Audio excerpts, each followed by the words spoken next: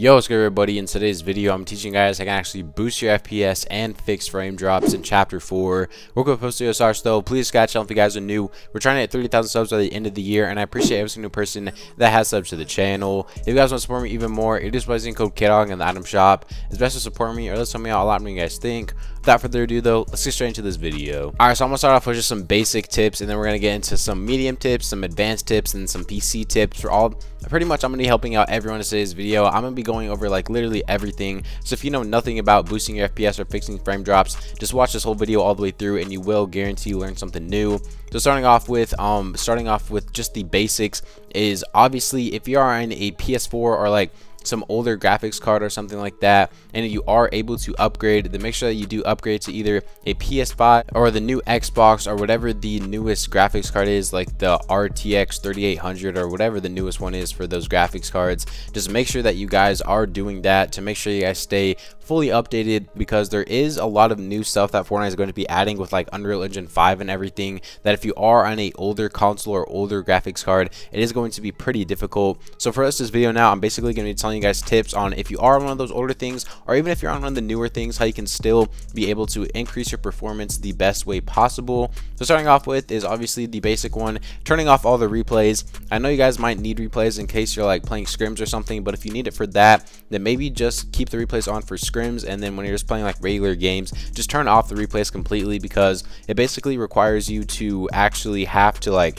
record every single one of your games. So it's just an extra thing that Fortnite has to do that can lead to your game being more laggy and things like that. Another thing, like kind of on the same topic of this, is if you're on a console like myself, then basically deleting other games and stuff that you don't play can also help as well, especially if you're on a PS4 or an old gen console. Deleting games that you don't play and just freeing up space on your console in general is a better way to make sure that Fortnite has more space basically, so it's able to like render in everything, and it'll also make sure that your performance gets boosted and it is faster. So say you have like some old games that you don't really play anymore, they're just sitting on your downloads in your actual PlayStation or your Xbox, whichever one you play, maybe just delete them and see if you can tell the difference in your performance on your PlayStation.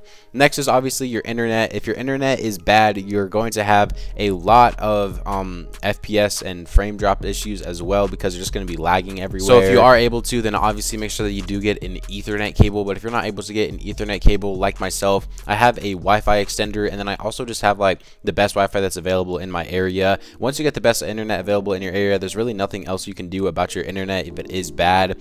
So now some things that'll actually help you get some better FPS and that'll boost your FPS is by using skins that are in pickaxes that are not reactive. An example of this I'll put up on the screen. It is the Laura Croft skin with the shovel axe, and just things that basically don't shine or like have any flashing lights on them or anything like that. Just very simple basic skins. Even like the one that's in the background video right here with like the Recon Expert and that sort of stuff, this is a really good no delay skin right here. And if you're on a older console or on a maybe slower PC, this can help you guys out a lot. And then finally, I'm actually going to be linking you guys to a different video. It is a video made by Aussie Antics. It is a really good explanation video, and it shows like in depth on everything for PC, on how you can actually get like max FPS and max graphics by going on like super low settings. I don't have a PC, so I can't really show you guys this to the best of my ability, so I'm gonna leave Aussie Antics link video in the description down below, so you guys can go check out that video if you guys just want some tips for PC.